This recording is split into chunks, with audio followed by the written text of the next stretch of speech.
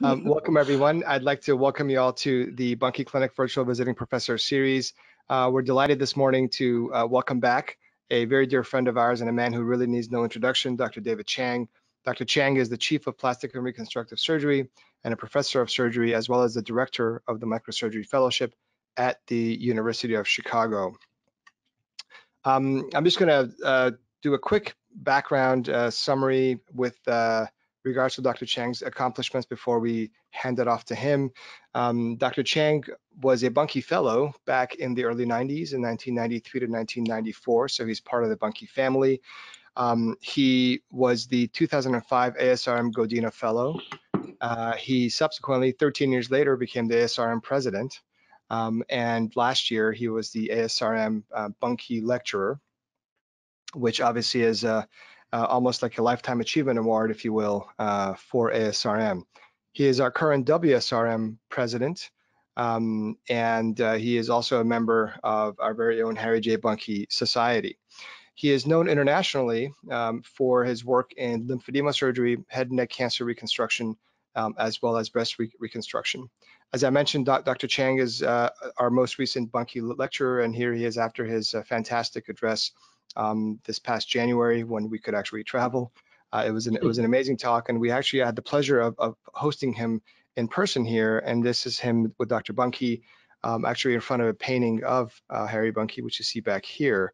And this was right after he delivered his Harry J. Buncke lecture to us. I've had the privilege myself of visiting Dr. Chang on a couple of occasions. This was during my travels last year, and he is not only a phenomenal surgeon, but an incredible host. And it was really an incredible time. He set up a fantastic dinner at a Korean barbecue, which was amazing. Also, the year before, he actually hosted me at his house as well. And during the ASRM Council meeting, I had the privilege of stopping by Chicago again and sharing some of our experience with the Buncke Clinic. I had the pleasure of actually serving on ASRM Council when Dr. Chang was president, and so that was really a great experience for me to essentially learn from him, not only from a surgical standpoint, but also from a society standpoint. So with that, David, thank you so much for being with us. It's really an honor to have you, and we're really looking forward to your talk. Thank you so much. It's a great honor to be back here with this Buncke webinar series that you guys are doing. And as I mentioned, I have heard so many good news. People are just so appreciative of all your work and effort you're putting to help them be educated. So thank you so much. And should I go ahead and share? Yeah, go ahead and share your desktop with us and we'll get started. Okay. Great. And I'll ask everyone who's viewing to please keep your microphones and your webcams off during the talk. Thank you. Can you see this? Yes. Okay.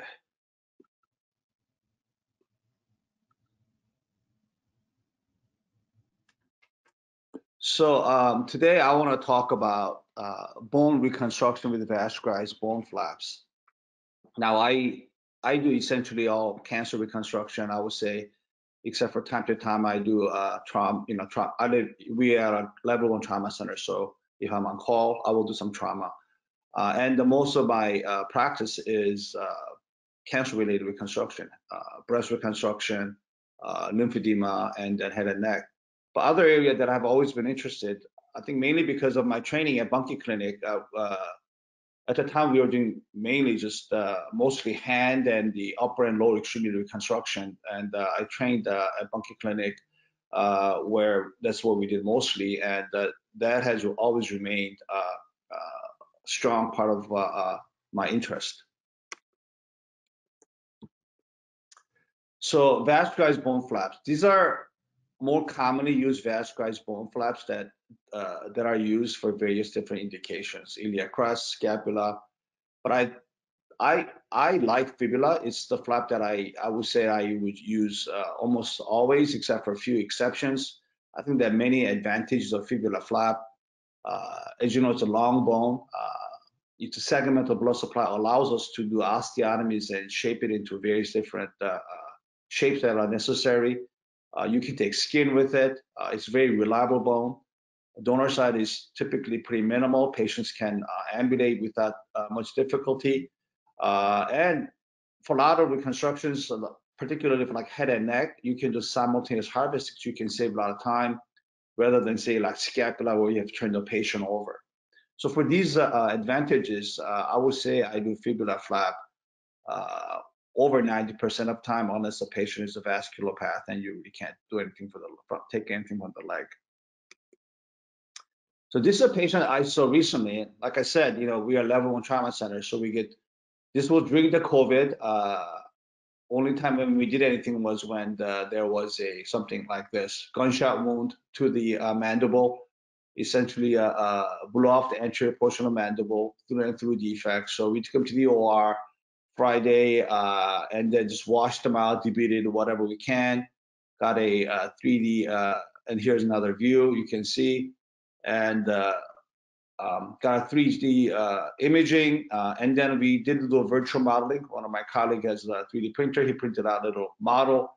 And then Monday or Tuesday, a few days later, we took him back to the OR and he's a very heavy man, about 350 pounds. We were able to get a fibula with the 2 skin petals. I needed a tissue for the intraoral defect as well as external. There was a strip of lower lip that was still intact, so we saved that. And then I did the fibula and put the skin petal for intraoral reconstruction. Yeah, it looks very thick there, but it did fit. I had to trim it down a little bit. And then the other petal for the external defect, using the facial artery and the vein as the recipient vessels. And then he did it quite well. Here's a couple days later, post-op showing the reconstruction of the mandible. And actually, he was able to go home. He was on suicide watch, so we had to get a psychiatrist involved and all that. But as soon as we got that resolved, he was able to go home. And in fact, he is eating regular diet right now. And I just saw him, and we'll have to bring him back. Probably have to do some debulking, particularly intraorally. But when we talk about vascularized bone reconstruction, it has mainly been used for head and neck reconstruction, such as mandible. Here's another anterior mandible resection, but this is more in a controlled setting in a cancer patient. Here, as we mentioned, here's a fibula bone with a skin petal, and then you can do osteotomies and then shape it to look like a mandible. You can put a plate on the leg ahead of time. That's how I used to do it in the past. Now I do a little bit differently. And then we transplant the bone and the plate to do the bone reconstruction first, followed by soft tissue reconstruction, and then do the microvascular anastomosis. And here is the hemimandibular reconstruction. And this is a young man. Actually, he was a football player in college, and a big guy. And you can see the incision here where they split the lip for the resection. And reconstruction demonstrates excellent occlusion. This is 6 weeks, and now he's able to start to have a diet. And here's a soft tissue defect. Wow, this moved really fast by itself. What happened here? Another patient. This is one of my earlier patients. This is before we did the virtual imaging and planning. You can see the defect. She had a maxillectomy defect outside hospital. You can see the orbital dystopia, and she's having double visions, and obviously the deformity is causing her distress. Here's a CT showing the absence of maxilla. So without the virtual imaging, I just use a contralateral cheek as a model to take a fibula, and then I bent a plate using a contralateral cheek as a model, and then I just as a mirror image, and then did the osteotomies, took a skin paddle, and then reconstruct a defect. And here bone has been placed for the orbital floor, and then brought the orbit back up to the level it should be. And then I use the skin for the soft tissue reconstruction, and then extend down to facial artery and the vein for anastomosis. And here, just after the single operation, significant improvement. I don't recall I ever had to do any revision on her.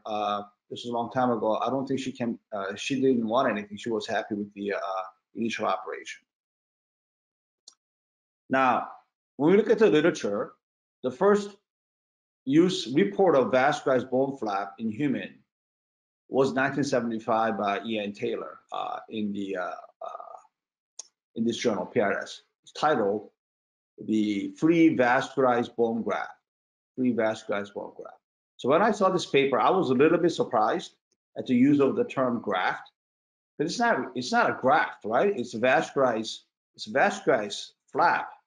And actually, if I remember correctly, and Greg and Bobby can correct me if I'm wrong, but Dr. Harry Buncke did not like the term. I think he preferred the term transplantation. He would always say it's a free tissue transplantation. So this is a vascularized bone transplantation. And the two cases he presented were both trauma cases, of a tibia. His first case was a 14-centimeter tibia defect. There was also fracture of the midfibula.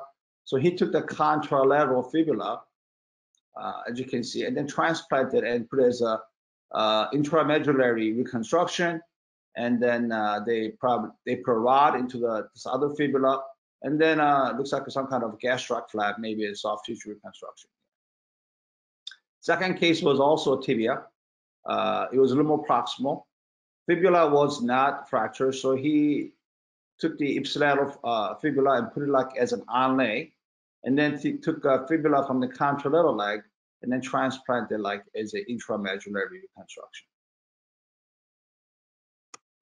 So today I want to talk to you about use of vascularized bone flap for extremity reconstruction in sarcoma patients. So again, this is one area that I've had a lot of interest in during my career. Unfortunately, the incidence of sarcoma, actually it's fortunate, is not that common. It's pretty rare. So this is a bit of an old data, but I don't think it's really changed that much. Soft tissue sarcoma, maybe about 10,000 cases a year in the United States. And for bone, maybe 1,000 cases a year in the United States. And it's just that I happen to be working at one of the tertiary cancer centers. So we were one of the few centers where we saw bulk of sarcoma cases. So I was able to develop a pretty good experience when I was in the MD Anderson Cancer Center. Now, traditionally, sarcoma was known to have a very high local recurrence. So radical amputation like these, which I found is in some archive journals, were a very common way of treating these patients. And obviously, there's a tremendous functional loss, not to mention the aesthetic loss. In 1980s, prospective randomized trial demonstrated that limb salvage, when you combine it with adjuvant therapy, that the survival and the local recurrence rate was just as good as if we did these radical resections. So limb salvage became more of a common way of treating these sarcoma patients to provide a better function and also better quality of life. So this is a case that I did with orthopedic colleagues. They had resected the proximal humerus and the joint, and they put this prosthesis in. So they just asked us for soft tissue reconstruction. So I did the ipsilateral latissimus dorsi myocutaneous flap to provide a soft tissue. But when there is these type of bone defects and the prosthesis and allografts are used, the complication rate is very high in these people. Oftentimes the allografts will not heal or take a long time to heal or never heal. Prosthesis will get infected, exposed, because most of these patients will also have chemotherapy as well. So the role of vascularized bone flap in this situation is that it facilitates bone healing, particularly in patients who are immunocompromised because of chemo and radiation. It also helps patients to maximize their function and aesthetic return. And there's three areas that I want to discuss today, how the vascularized bone flap is used in these patients. One is to treat non-union of allograft that have already been placed. Second is to use it during the primary bone reconstruction with or without allograft, or as a growth plate transfer, particularly in pediatric patients. And another way is to use it for trunk reconstruction, particularly with the pelvis. So let's talk about non-union of allograft. So non-union, depending on the literature you read, can occur anywhere up to 50% of these patients, particularly if they are getting chemotherapy, which is majority of sarcoma patients. And the orthopedic colleagues will often take them back to the OR to modify the fixation. They'll put a bone graft and so forth. And sometimes you can get to heal, but this may take very long time, 2-3 years. And if it doesn't work out, sometimes it leads to amputation. So here is a young woman who has spindle cell sarcoma at the distal femur. And now they had to reconstruct this large allograft. And it has not healed. It has not healed. It's been 2 years, 3 years. So we open up the incision, clean up the area, take a fibula bone. I usually take the ipsilateral so that they just have one bad leg. And I placed on as an onlay, and then we fixated it with the plate here. Our orthopedic colleague will put a plate in there. And then here is a vascular anastomosis performed to a branch. What I often do in case like this is that if it's hard to find recipient vessel in this area. So what I do is I would make a counter incision medially. In this particular case, in the thigh, identify the recipient vessel, create a tunnel, and then I put the bone in there, and then pass the pedicle. And then once the plate is placed, I'll do the microanastomosis, and then I close the defect. So here, the diagram demonstrates how the allograft is placed. As you can see, away from the plate, and then a counter incision is made, and then I do the anastomosis in a virgin area. So here's the same patient. At 5 months now, X-ray demonstrates bone healing, and that this is about 3 to 4 years later, demonstrating excellent bone healing. But as I mentioned, even if you can manage this allograft non-union with vascularized bone flap, sometimes it requires multiple operations, and patient may not be able to ambulate for quite some time, 2-3 years. So the idea of using vascularized bone flap for primary bone reconstruction is an excellent one, in that you can minimize or prevent allograft non-union, even if there is allograft. So here is a very similar defect. This is a young patient with osteosarcoma of distal femur. So here you can see the tumor right here, and the resection will include from here to here. And typically, most places they'll just put allograft in there. So this was first populated by Campana in Italy, but this is a kind of modified technique of his. So here's the allograft, and then we create a big enough. We clean out the marrow so that I can't put a fibula bone inside. You have to drill it out. And then for the pedicle, I created a hole, and I brought the pedicle out like so. Campana, I think he takes just wedge out like that. And then here's a diagram demonstrating how it fits into the defect with the vascularized bone inside, and then with the microvascular anastomosis. Again, as you can see here, the pedicle goes in the opposite side, so I will find the vessel immediately, and then the anastomosis there. And allograft provides a mechanical strength, and the vascularized bone flap provides a biological activity to facilitate bone healing. So here, at 6 months later, here's a fibula you can see going in there. Here's a fibula going to distally. Now there's a demonstration of bone healing, so patients start to do full weight bearing. And this is study done at the Campana, their group, they did it. This is when Marco and Santi, and they were all together. And this study demonstrated 24 patients who had this approach. And over the years, when they do the sequential X-ray and CT scan, this is early on. Here's the fibula, and here's the allograft. Over the years, the fibula continued to hypertrophy, and then there's the integration of vascularized bone with the surrounding allograft. This was my early experience, published in 2005, comparing the two groups. The delay, this is the group that non-union patients we reconstructed with the onlay graft, and then 6 patients who had immediate reconstruction, combining allograft and the vascularized bone flap. The main thing here is that the use of limb, so, the ambulation. So if you do vascularized bone at the onset, at the beginning, they can ambulate at a relatively short time, 6 months. But if you wait until they develop a non-union, and then if you do secondarily, even if you're successful, the time to ambulate can be quite lengthy. So here's another patient, 12-year-old osteosarcoma of distal femur. And here, take a fibula bone, nice long fibula, put it into the allograft, brought the pedicle out, and then the reconstruct. And you can see the allograft here. Here's a plating, and then here's the fibula inside distal femur, and then in here by the knee area, and then microvascular anastomosis done. You can see what's done here because I put implantable Doppler right there.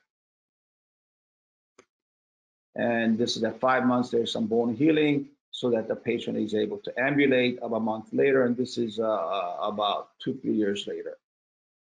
Showing the healing there. So vascularized bone flap, particularly fibula, have been used to treat allograft, but also prevent allograft non-union to facilitate bone healing and quicker functional return. Now, if you don't need allograft, you can just use a bone flap just for primary bone reconstruction. And this is something you can do for humerus where you do not need a huge allograft. So this is again, a child, 80-year-old osteosarcoma proximal humerus, very close to the growth plate. So we were concerned whether the growth plate could be preserved. Well, we were able to preserve that, and our orthopedic colleague did a resection. And here you can see the humeral head with growth plate within it. This is a distal humerus. It looks very small, but it's all crunched up. So actually, it's a pretty long defect. Here are the recipient vessels we dug out near the defect. And here the vascularized fibula, 7 centimeters taken. And then we place it in here. The first x-ray was done with a screw, but we did not like the fixation, so we took this out and did the interosseous wiring. And here at the 4 months, the bone healing demonstrates. This is 4 years later, the bone hypertrophies. And here she is, it's about 4 years afterwards. Legal range of motion.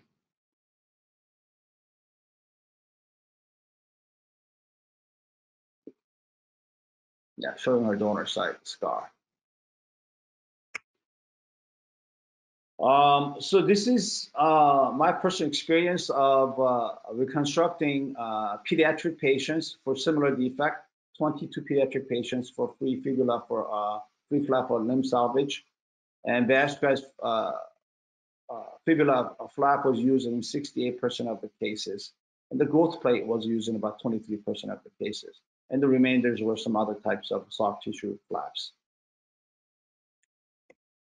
So growth plate transfer. In pediatric patients, if the growth plate is involved, and if you do not replace it, obviously the limb's not going to grow as it should. So here is a young boy with the Ewing sarcoma left proximal humerus involving the growth plate. So this kid, he's going to lose that. So here's a defect, the distal humerus.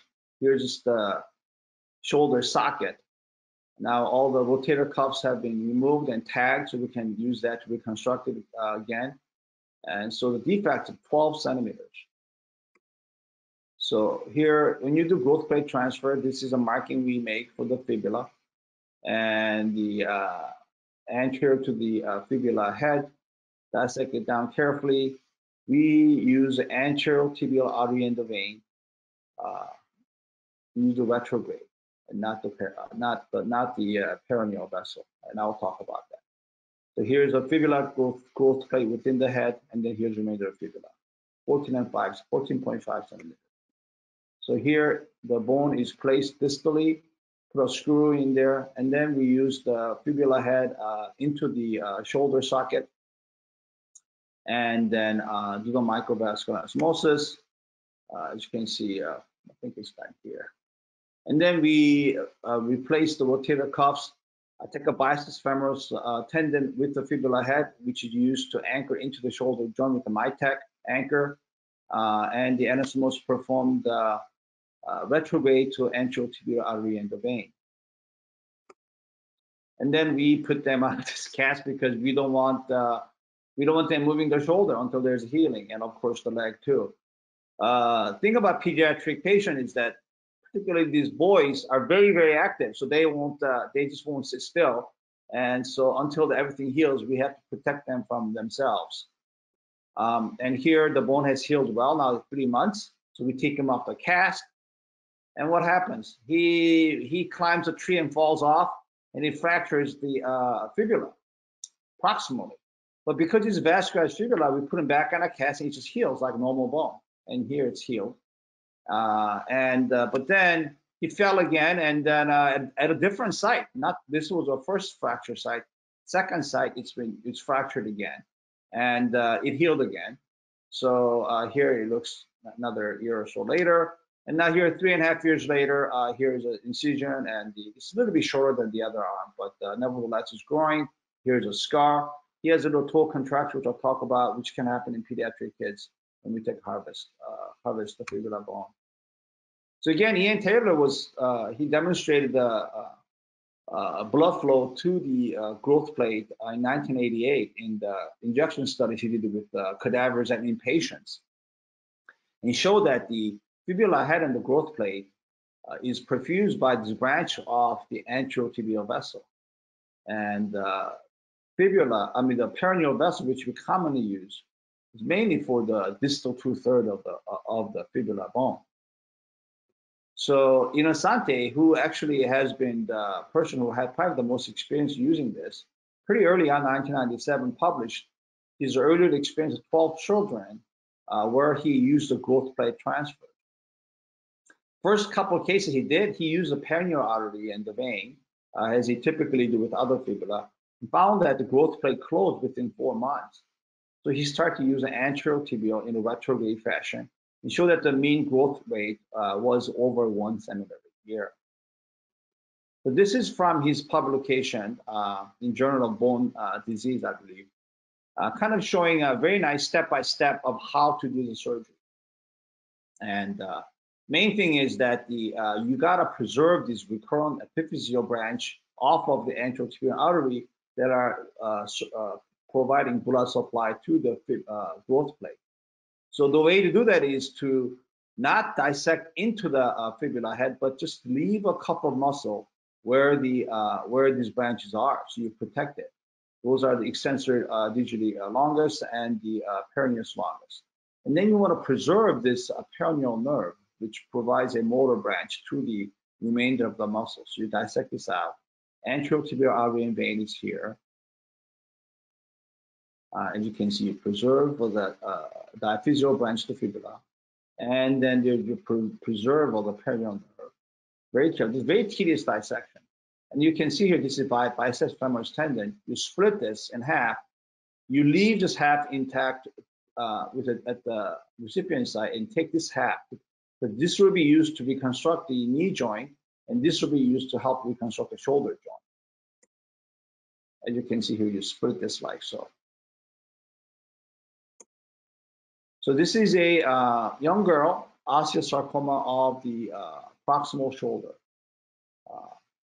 You can see that. So this is the defect, very similar to the previous case. Again, rotator cuffs are all dissected out, and here's the bony defect. Here's a specimen. So we took the growth plate, transferred the fibula, placed screw distally, and then we do a microvascular osmosis, and then reconstruct the shoulder joint, everything. This is another kid who had a osteosarcoma of the left ulna, had a resection and reconstruction with the cement spacer at other institution. Of course, as he grew, spacer is not going to grow. So now his even ulna is starting to bend, causing this bowing. So he came to MD Anderson, and then so we took out the spacer, and then we did a vascularized fibula with the growth plate. You can see it's placed right here distally, and then this is fixated with the bone here. And here's dissection here demonstrating this biceps femoris tendon here, fibula head, peroneal nerves all being dissected out, and then anterotibial vessels. And then we placed in here this 4 months later, and the bowing is now gone, and the arms start to grow in a more regular fashion. And here is 2.5 years later, showing a good flexion both at the elbow and the growth plate is open. So vascularized growth plate transfer allows us to perform lymph salvage in pediatric patients where growth plates involved to provide a predictable axial growth. It's not as perfect as the normal growth plate, but nevertheless, they do grow some and good functional outcome. Another area that I have been involved in with the trunk reconstruction, particularly pelvic ring.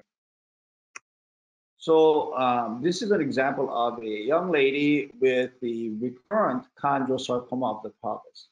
You can see the scans here. And she received what's called type 1 internal hemipelvectomy. There are different types of internal hemipelvectomy. These are the ones that are easiest to reconstruct. It doesn't involve the head of the femur. So here's a defect. Here's the sacroiliac joint, bunch of major nerves, and what we do is take a fibula, we turn into 2 struts, we measure out where we're gonna put the fibula as struts, and then divide the bone accordingly. So it could be 9, it could be 11, or whatever. But this is all done not just randomly. You have to measure it out. And here's a vascular pedicle. And here now bone has been fixated with the orthopedic colleagues coming in and fixating it to where they want to fixate it. And then I come into the microvascular osmosis.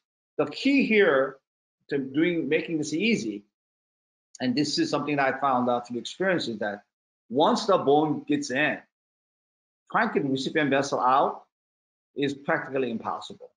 So first thing you should do is go in and get the recipient vessel prepared and make it in a way that it's easily accessible, where you can actually do the micro. So it's not like under down in here where you can't really get at. So you got to plan that out.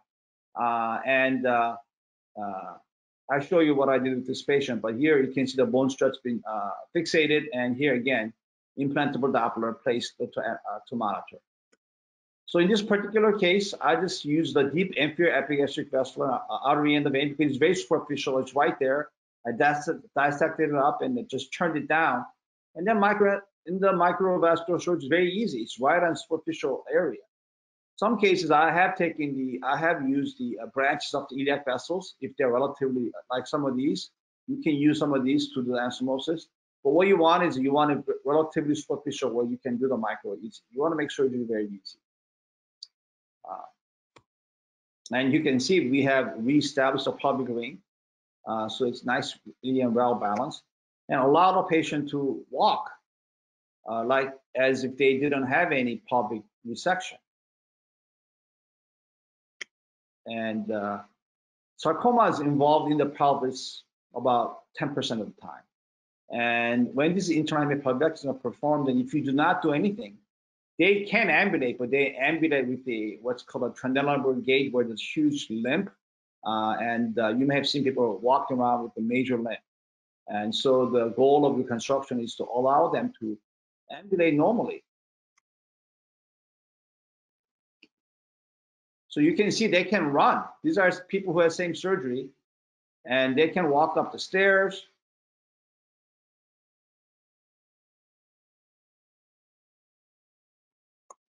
Yeah, so anyway. Now, this is a 24-year-old male, osteosarcoma of the right pelvis and sacrum, involving the 5th lumbar vertebra. Huge resection. They're going to resect tumor in 2 stages. So we did this in 2 stages. First performed the spine resection. They put all this hardware in there. And then we brought the patient back next day after being in ICU. I brought him back. They didn't finish till pretty late at night. And then did the right external hemipelvectomy, total sacrectomy, and needed a large bone reconstruction straight against the spine. So we harvest the femur based on the iliac vessels here, and then we remove the remainder of the, when they actually have hemipelvectomy, remainder of the specimen. And then it's hard to tell here, but I will show the x-ray, you can see better. Here's the femur fixated into the pelvis. Here's the soft tissue so I did a posterior thigh flap, so I used that to swing over to close the defect. And here's x-ray showing the femur placed against the spine and against the remaining pelvis and fixated. So this was a pretty cool case. And you can see the femur in there, fixated. Prior to coming to Chicago, I looked at 10-year experience of doing a vascularized bone flap for these post-oncologic bone defects. And this was published in PRS. There were about 19 were trunk, mainly pelvis, lower extremity 21, and upper extremity about 13. And meaning they're all pretty young patients. I think it's supposed to be BMI. Allografts were used about 40% of the time. What you can see is that most patients had pre-op chemo and post-op chemo. Radiation is not that common in sarcoma treatment. So, and then we looked at again these are the bone healing based on the radial X-ray finding and the reading by the radiologist. Initial bone bridging occurs around 3 months, regardless of the site, but the final bone union seemed to occur earlier with the trunk and the upper extremity compared to lower extremity, and then the full weight bearing is based on the bone healing. As you can see, it's relatively early in all the patients. And then we looked at the functional outcome. We looked at 5 out of 5, 4 out of 5, 5 out of 5, 90 out of 100, 83 out of 100, 4 out of 5, 4 out of 5, 5 out of 5. Bone union, 94%. I think there was one patient where it didn't heal very well. And then a contracture. This in kids, when we take fibula, I guess because the muscle mass is so small, we've had few patients where they developed this toe contracture, and you saw that one kid with that. So I try to minimize taking those flexus longus, but as much as I can, but it can still develop. And then there's some of the other issues, limb length inequality, particularly with growth plan transfer, and the range of motion decrease. Some of the pathologic fracture and decrease in strength. But overall, I think the outcome was pretty good.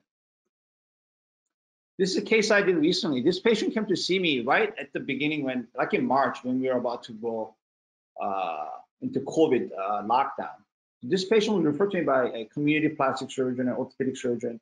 Patient had developed a calcaneal fracture. I think he fell off his bike or something, and then developed this osteomyelitis. So they debriefed him numerous times, and now there was this huge bone defect that prevented him from ambulating. So I evaluated him, and then because of COVID lockdown and also because he was out of network, we had to get insurance approval, we couldn't do anything at the moment. So I put a wound back on it. And then I saw him back actually a few weeks ago, and then got another imaging, X-rays and CT, and the defect was still there, really hasn't healed yet. So I took him to the OR. At this time now, everything's been approved.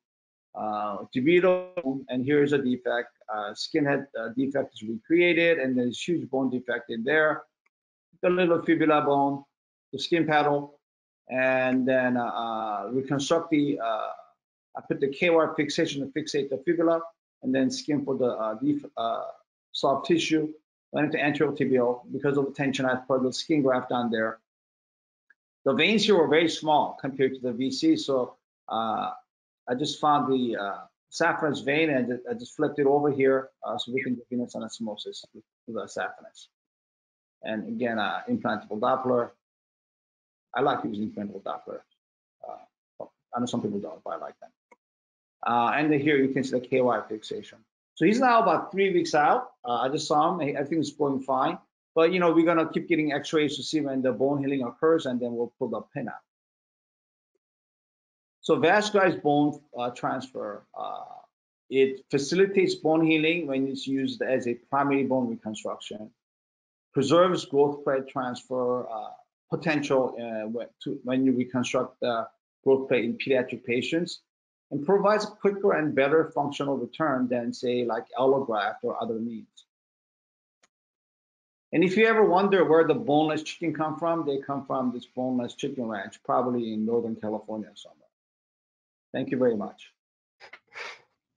Thanks, David. That's That it. was a fantastic talk. And I love that last slide, by the way, the boneless chicken. Really good. Really, really amazing talk and fantastic Hello? results. Can you hear How me? can I hear you? Um, I hear you now. can you hear me? Can you hear me now? Yeah. Okay, Were you perfect. able to hear me? Were you able to hear me through the talk? Yes, we could hear everything. Okay. I think I muted. Okay. Yeah, Good. perfect. Great. Well, thank you so much. A fantastic talk, amazing results, and I think a really wide spectrum. I mean, you've shown head neck reconstruction, pelvic reconstruction, lower extremity, upper extremity. Excuse me. So really, really good to see. Um, I want to make a couple of comments first before I ask a couple of questions, and also we have some questions online. First off, we had over 80 viewers from around the world, so I think really excited about that. I think it speaks to people obviously wanted to hear your wisdom. Your comment earlier about vascularized bone grafting, I completely agree, and I think it's one of my pet peeves, and I think I'm going to make a motion that you as a WSRM president outlaw and ban the term vascularized bone grafting. No, that just kills me. I don't know why people use that. Yeah, they use it all Especially the like time, you speak to like especially someone like Ian Taylor. He should, I mean, that. in the I hand remember world. Harry Buncke he used to really hate that, I think. I know. I want to join into this discussion because it's really one of my pet peeves too. And I used to listen to this constantly from my dad. But the whole idea of even transfer is not the right term because it's a transplant. Yeah. you're taking tissue. It's just like a transplant. Heart transplant, lung transplant, kidney transplant. Exactly. You're moving stuff from one body to the other, but we're transplanting tissue from one part of the body to another part of the body. It's really a transplant. And how they came up with the term free flap, it's a cool term, but it's not free for sure. And it's really not a flap. I mean, it's really a transplant of tissue. So it's a transplantation. Yeah, absolutely. Yeah, we call them microvascular transplants. It's not as cool as free flap, but it's to say at least, but I don't know. We still say free flap all the time, but we try to not use the word graft. Maybe because that term was coined during 1960s when everything was like very free and hippie. I think so. It just sounded cool. I think it caught on just because it's easy to say. Yeah. But yeah, we even today, I mean, our operative notes, we'll say, for example, anterolateral thigh microvascular transplant to the, whatever, right hand. That's what I say to my patients too. I say we are doing transplantation. I'm doing lymph node transplantation. Right. That's what I tell them. Then they go, oh, okay, I get it. Yeah. And from a billing perspective, I think it's better too because it demonstrates that it's actually a transplantation that requires maybe two operative teams. I mean, I think that it is really a transplant. Transfer assumes, or a graft assumes that it's one, it's an easier operation. This is really a transplant. And I think that it might even get us to get paid better from the billing, from the insurer, from the payers. Well, that'd be nice. Yeah, maybe, maybe. I'm really glad you commented on Marco Innocenti's work. We actually had him give us a talk on obviously the fibula microvascular transplants, and his experience definitely mirrors yours. And I think the Kapana technique, he was obviously showing great results with that. And I think it's nice to see that that's a reproducible technique and that your results are also fantastic in that way. He didn't really cover the vascularized epiphyseal transplant. And so I'm glad that you brought that up. And I know that we have done that. We don't have as many reps as you have, or definitely as Marco. And the technique of harvesting that is certainly more challenging, particularly with the branches of the peroneal nerve. I was wondering if you could comment potentially on your experience with the difficulty of harvesting the epiphyseal flap with regards to the nerve, and whether or not you have either temporary or some permanent potential deficits at the donor site. Can you comment on that? Yeah, I mean, if I have to kind of, think back, but I think there were a couple of patients where there were temporary, I won't say palsy, but the deficit that eventually did come back. But it is tedious because the motor branches are, sometimes there are a bunch of them that are smaller, and you have to kind of select it. You have to actually cut them to bring the flap out, because it's just the way they cross. You just can't possibly bring the flap out without it. So I guess you can use the nerve, the nerve conductor testing thing to check which ones they are. But for the most part, it is a very tedious, and obviously, I do it under tourniquet, and that is one of the difficult flaps to do. But starting proximally, making sure that you leave the cuff muscles around the epiphyseal branches, and then find the perineal nerve and dissecting up proximal distally to ensure it's not damaged. But it is not. It's fun. It's a fun operation. It's a very tedious but fun operation. And I enjoy doing that. I haven't done it in a while now, since but it's one of the flaps that I really enjoy doing. And also your results. Transplants. Yes. I mean, it's funny because, colloquially we still call it a flap, but technically when we do our optimals, we always call it a transplant. But I think, I mean, also the results. I mean, you've shown these pediatric cases with the where the growth plate is obviously needed, and also just your videos with people running and walking, running up steps and downstairs. I think clearly that's making a huge difference in patients' lives. I think one of the comments that you made about the importance of getting your recipient vessels out before you inset the bone, I think it's critical. I think it's, with most free flaps, your recipient vessels are still accessible when you inset the flap, because the pedicle may be more proximal. In these cases, do you ever have to do an AV loop or something ahead of time before you bring the flap up and inset it, or are you usually just doing kind of a primary anastomosis on these cases? Yeah, so when indicated, I think AV loop is a good thing, and I have used it on few occasions. But I don't use vein grafts that much in any of reconstructions. I usually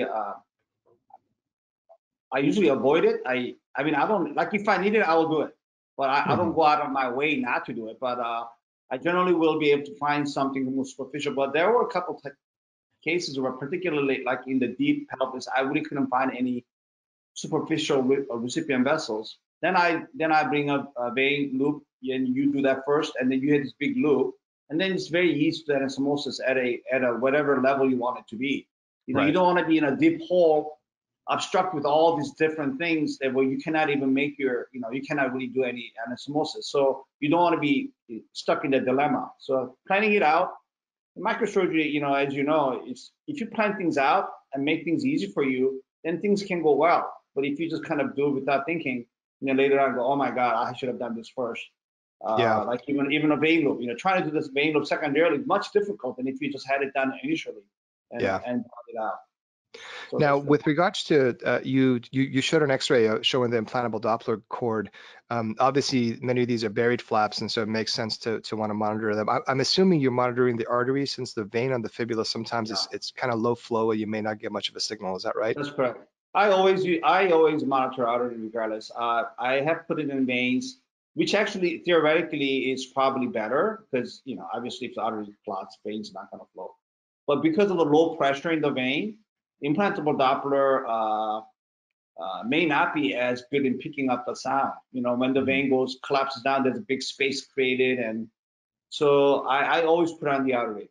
It's not as good as putting in the vein, but at least it doesn't. I have had a good experience with implantable Dopplers. And as you mentioned, in a bone flap, if you have bone transplant only, if no soft tissue, the vein goes down, it just bleed out of the marrow into the whatever.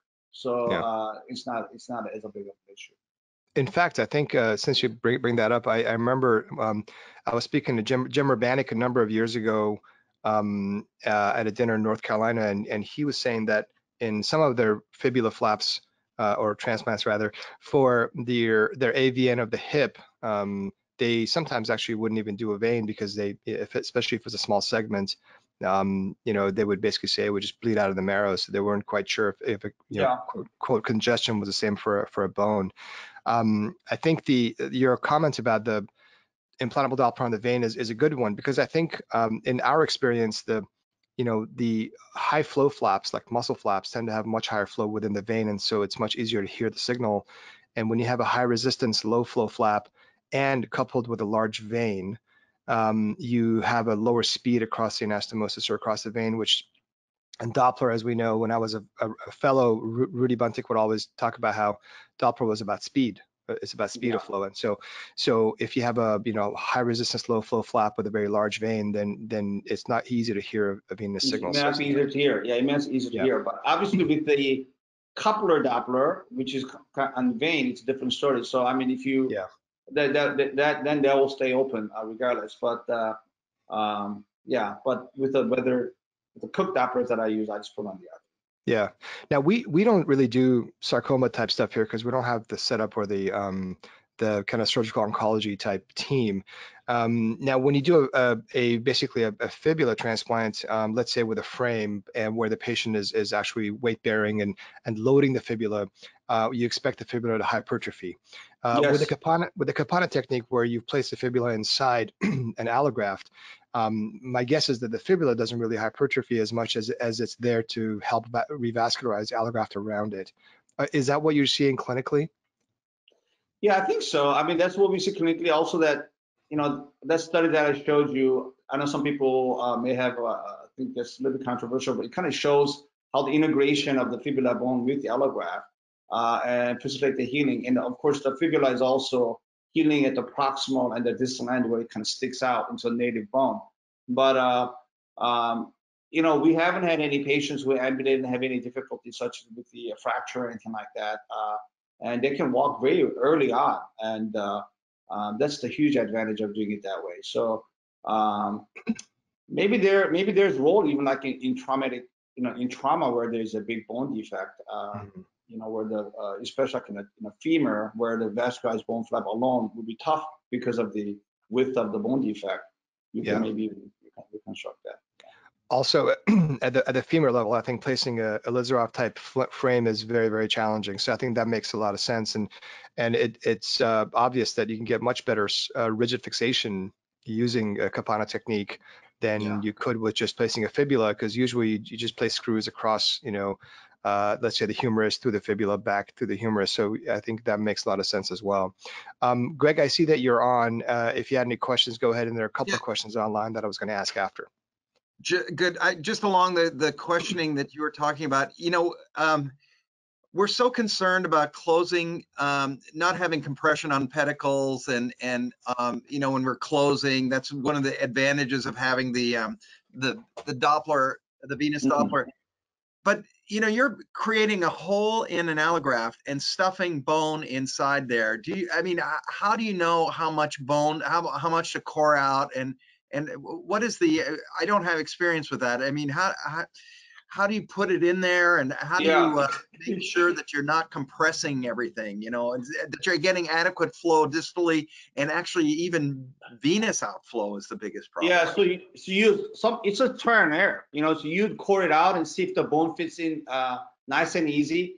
If you like to hammer it in, obviously it's too tight. Right. It has fit in pretty. You don't want to be too loose, but it's kind of fit in nice and snug. And then you put the hole at the one end where the pedicle is, so you can easily bring it out. So it has to be, everything has to come out nice and easy. If it's a struggle where you're pulling at it and you can see a kink, then obviously it's not a good thing. So it's a bit of a trial and error. So sometimes it takes multiple times to core out the medulla of the allograft. But do you ever take a clip off, say, the distal perineal artery to see if there's flow, through your anastomosis through the pedicle out to the? No, because the anastomosis is done at the end after bone's already been fixated. That's true. Yeah. So I can't really see them. But you can tell by the bone healing I guess if it was not vascularized, it wouldn't heal so rapidly. True. Yeah. Yeah, bone blood supply, I know it's different than muscle and skin for us. I don't quite understand all of that. I guess you could, like, if you wanted to, before you put it in, you could put a heparinized saline into the proximal lumen and then squirt it to see if it comes out to the distal side. Right. I do have a couple of questions online that I want to get to, hopefully.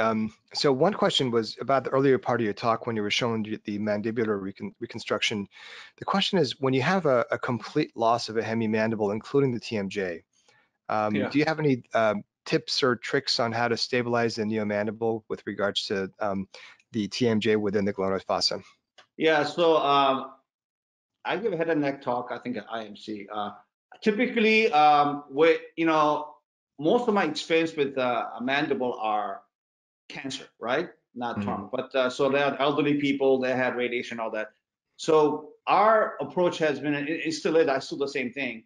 We do not reconstruct TMJ. As long as there's one joint is intact, I will put let's say if it's just a posterior only defect, I don't even put vascularized bone. I just put soft tissue in there. And these people do fine. They have a good function. Having a bad TMJ reconstruction is worse than having no TMJ, right? Yeah. If you have bad joint, they can open their mouth, have pain, all kinds of stuff. So, and then if it's a total, let's say it goes from a contralateral parasymphysis all the way down to the condyles going on the one side, I will put the fibula anteriorly up to the angle so they can have a shape.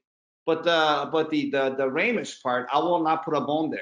But if I do put a bone, I mean, I don't know what the purpose would be except for the showing the aesthetic part. We will not shove it into the glenoid fossa, into the fossa there. So we leave it open. Somebody asked me, what do you do when both, if there's complete, mandibulars are gone from, condyle to condyle. I haven't ever had a case like that. I don't know what I would do, but I think if you have one good joint, that should be sufficient. So typically we do not reconstruct. Now in other cases, like trauma cases, young patients, where it's not radiated, if you're working with otomaxillofacial surgeon, I know they do a lot of these little prostheses. I had one case not too long ago where our oral surgeon put a little prosthesis in there, and then we put it on to my fibula, because it was non-malignant tumor. And he did it fine. But that's like my end of very few. I really don't have a huge experience doing that for the most part. Great. And then just one last question from the comments section. Do you have any experience? You showed that a fantastic calcaneal reconstruction with the free fibula. Do you have any experience or thoughts on using a pedicled ipsilateral fibula distally based for calcaneal reconstruction versus a contralateral microvascular transplant? I went to ipsilateral. When there's a bone defect, I always use the same leg. I figure like one bad leg is better than two bad legs. Yeah. So and then I thought you could do, but I think it's actually easier to do as a free flap. Yeah. Free transplant. You just try and take it out and you hook it in. Then, because if you try to distally, then you gotta turn the pedicle around. Yeah. You gotta open it all the way up. Then you're gonna have this little big soft. Then you gotta somehow shove it in. It limits how you wanna be able to put the bone in, where the skin petals are gonna be. It just creates a lot more problem. So I think a lot of times the simplest solution, especially if you are a microsurgeon, transplant surgery, microsurgery, sometimes much easier and simpler and quicker than trying to do these things pedically and locally and regionally, and sometimes even faster, Yeah, I do agree. I think, local or pedicled flaps, you have definitely less degrees of freedom, and it requires a lot more careful planning versus you have a lot more freedom, obviously, when you do a free flap. Well, David, thank you so much for being with us. This was a fantastic talk. Interestingly enough, yesterday we had a talk by Tom Hayakawa on soft tissue reconstruction in sarcoma defects. Okay. And so this actually is a perfect dovetail to that, because you've obviously covered the bony reconstruction in that. So I think it's a I'm very excited about having it as part of our library because I think it's a very important topic. So thank you again for being with us and for taking the time. Thank you. Thank you. Be safe there, Northern California. Thank you. And please say hello, hello to all of our friends in Chicago. I will. Oh, by the way, for those of you who are still online, as you know that the WSRM is going to be postponed for the following year because of obviously for all the travel restrictions and things like that. In June, we didn't really know what's going to happen. So I know an announcement has been sent out, but it's going to be same location around same time, but for 2022 rather than 2021. And then it'll be followed by New York 1 year. So we will just continue on after that. We're not going to push everything forward, but so it'll just be a 1 year gap because yeah. Will you be the president for that period of time? Well, so I'll be the president for the meeting. Yeah. In terms of whether I should, I'm happy. So we are discussing that right now. So I have offered to just give to next president for the following year. But then of course the Cancun meeting will still be I'm still the president for that meeting. Yeah. But we got time, so we're discussing that. Yeah. Good. Got it. And actually, while I have people on the line still, I just want to make an announcement. Tomorrow, same time, 7 a.m. Pacific time, we are delighted to have Dr. Bob Walton, also from Chicago. He'll be the next president. Yeah, exactly. Speaking of which, and also he's given us a talk on his experience with nasal reconstruction. The details are posted online on our website, and I will also post it on the IMC website on Facebook. So thanks again for joining us. David, great to see you. Hopefully we'll get to see you in person next. Yeah. All right. Take care. Great. Thanks. Bye-bye. Take care. David.